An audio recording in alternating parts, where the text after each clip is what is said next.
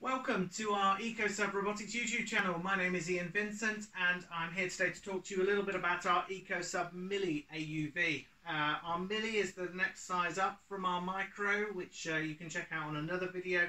The architecture is actually very similar.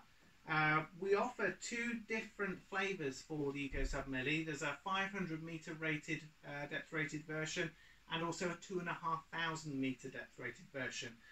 The only real difference is in the pressure housing and how that's designed. Other than that, the vehicles are pretty much identical.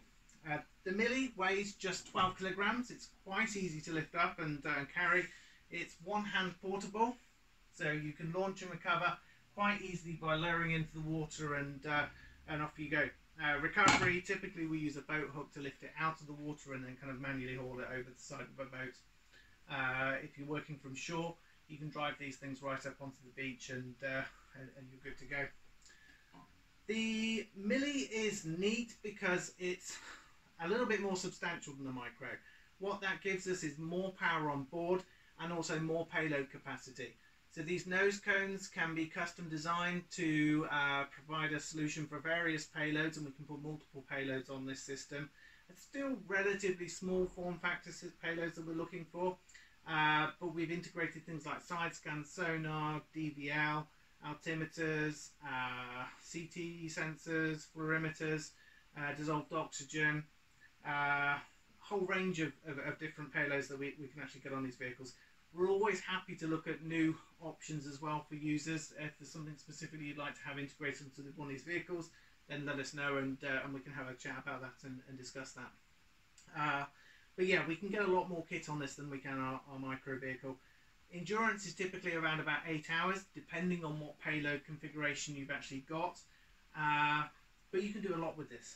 The vehicle itself, we've got fitted with a nano modem at the moment, can operate inside our network localization system. This is where you have vehicles on the surface, providing their GPS data and broadcasting it via their acoustic modems. This modem picks that up, listens to several messages and can triangulate its position underwater. Gives you much higher levels of navigational accuracy through the water column. Particularly if you're using a DVL, once you've got bottom lock for the DVL, you've got very high accuracy at that point, but through this water column area, before you can get bottom lock is where the network localization can really help out and improve your positional awareness. Also makes them responsive to environmental conditions like currents. If they know precisely where they are, they can counter the effect of those currents, correct their navigation autonomously and do that on the fly. They're really neat systems. What can I say? Antenna has got GPS, Wi-Fi for short range communications and high bandwidth data transfer. Also has Iridium on here, so we've got full global coverage. No matter where you deploy these vehicles, you can find a location and system status information from them. We also have strobe lights as well, which makes finding them a little easier, particularly in the dark, and also an infrared lamp on there so that you can actually use an infrared camera to track them down as well. They're great systems. They are designed as flight style AUVs. They're there to really be kind of workhorses and to collect lots of data.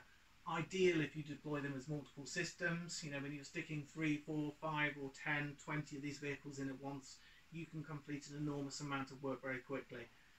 If you think about kind of a side scan survey, being able to multiply up the number of systems you've got in the water means you're going to collect data a lot quicker. We're really pleased with them. We think they're fantastic value for money. They're an order of magnitude at least less expensive than the traditional AUV technology that people are used to. There really is no comparison.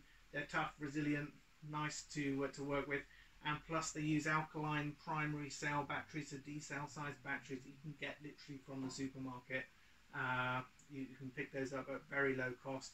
Transportation is very easy with them. You can fly with these things. They can go check luggage on kind of normal aircraft. We've kind of flown them out to various places across the world, South Africa, Croatia, and never had any problems transporting them, so it makes life very easy. If you'd like more information, check out our website. We'll be happy to have a conversation or chat with anyone that's interested in using ecoSUB technology. I think that's it for me. Thank you very much. Please click like on our video and also subscribe to get more notifications in the future. Thank you very much. Goodbye.